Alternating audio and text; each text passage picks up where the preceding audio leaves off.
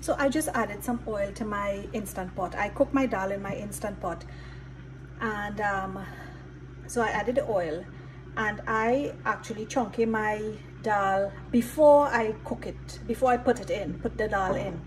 And the reason being is I used to use a pressure cooker, and on one occasion the oil, I don't know, it got caught with the flame and the entire thing was on fire. So an uncle of mine told, Uncle Jerry, by the way, he told me about doing it this way. Now he's an excellent cook. So since then I have been doing it like this, and I've had no issues at all. So let me show you how I do it now. So my oil is in my instant pot. I am going to add, again, this is how I do my thing. I'm going to add some whole grain jeera. A lot went in there, but that's okay. You can never have too much jeera. My mom can tell you about that. With the whole grain jeera, because I love jeera so much, I'm going to add some ground jeera. I leave that to fry up a little bit. Toss it up a little bit in the oil. Okay, so that's that jeera frying up a little bit there. I am going to add some saffron powder. I like my dal looking nice and more red than yellow, so adding some saffron powder there. Again, that's going to fry up as well.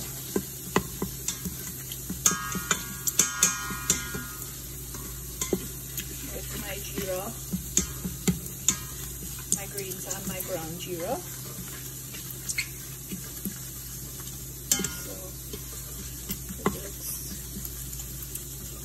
Again, my Uncle Jerry told me making sure the saffron powder cooks well is actually very important,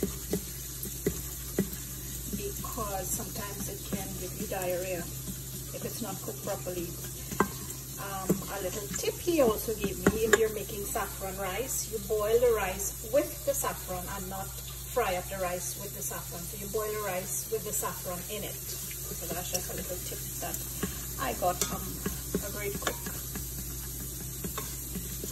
Fry this up a little, and then I'm going to throw in again my pimentos and my onions.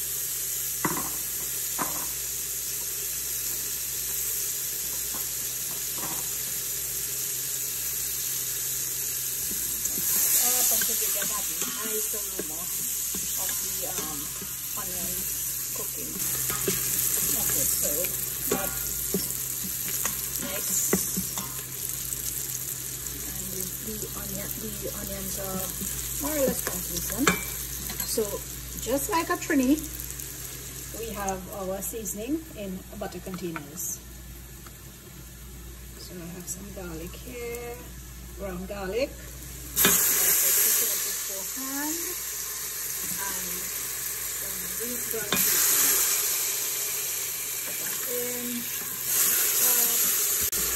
So you see, my concoction with my saffron, jeera and all of that, it looks more like a curry color as opposed to that yellow color, right? So I washed my dal, and I'm going to throw it in now.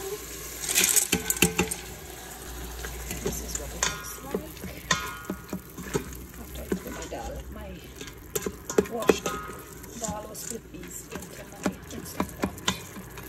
So I'm going to add some water to it. I'm going to add water to that. And then, as my sister